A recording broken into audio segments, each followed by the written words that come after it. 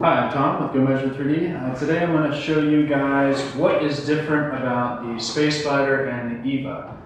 So the Space Fighter that we have here is great for parts that are around this size, all the way up to about 1.5 feet, 2 feet.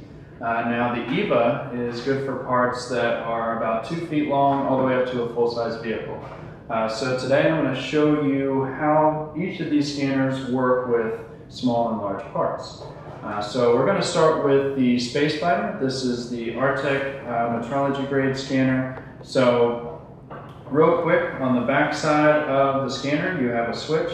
Up once to understand your field of view, and up one more time to start scanning. But before I do that, I just want to show you guys the detail that we're getting in these scans. So you see, here's our physical part. You can even see the brush marks and rust on this part here, and we even got down inside of these holes during the scan. With structured light scanners, sometimes it's a little tricky, but with the Artecs, because it is portable, it's very easy to change your orientation and grab inside those holes. So real quick, I'll show you guys how I got this model.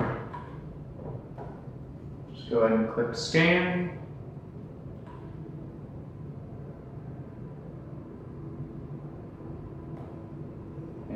For whatever reason, it's taking a little bit of time. All right, there we go. So you see your part there on the screen, and up one more time to start scanning. So it's as easy as just make your way around the part real quick and easy. I haven't treated this part with any developer spray, or there's no stickers on there, tracking dots, nothing of that sort. We're simply using the geometry and the texture of this part for our tracking. So once you're done, just down once to stop. And real quick, while we're here, I'll show you guys, you see that we picked up some of the table. I'll show you how easy it is to clean up that data. So we just go into our eraser tab, select the scans that we want to edit. We'll select that plane and simply hit erase. So this data, you see that there's some excess noise, some triangles that are out of place. Once we throw this particular model into the autopilot feature, all of that will be cleaned up, and then this is what you will see as a result. So that is the Artec Space Fighter, and I'll show you the Eva. They work inside of the same software. So all we need to do to get one up and running, just two cables, a USB and a power cable. Now we'll go back into the scan tab.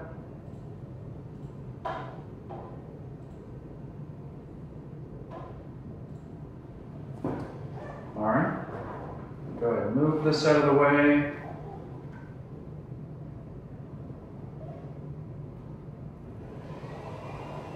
All right, and again, once I understand my field of view, you'll see that green bar on the left-hand side of the screen. It just tells you how close or how far away you are from your object. But once you're in that green zone, you simply press scan.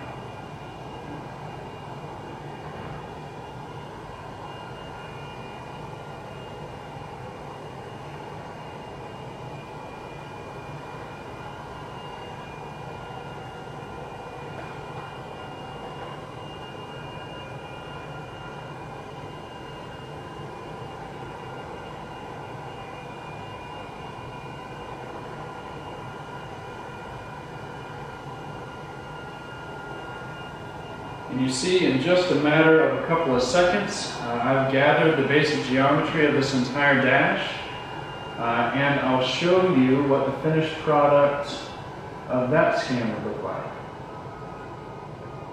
So here we are. You can tell that not only are we picking up the geometry, but you even see the very detailed stains that we have here on the side of the dash.